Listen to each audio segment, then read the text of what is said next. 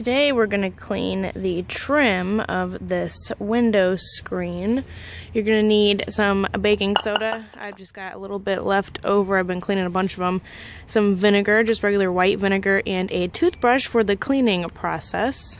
So the first thing I do is dip my toothbrush into the vinegar and then just kind of smooth it along the frame here, just to get a little bit of something for the baking soda to stick to.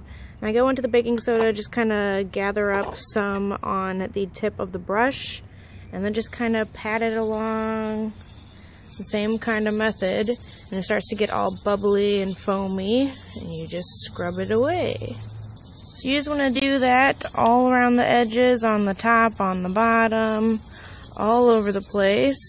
And then you're just going to rinse it off with water with the garden hose when you're finished.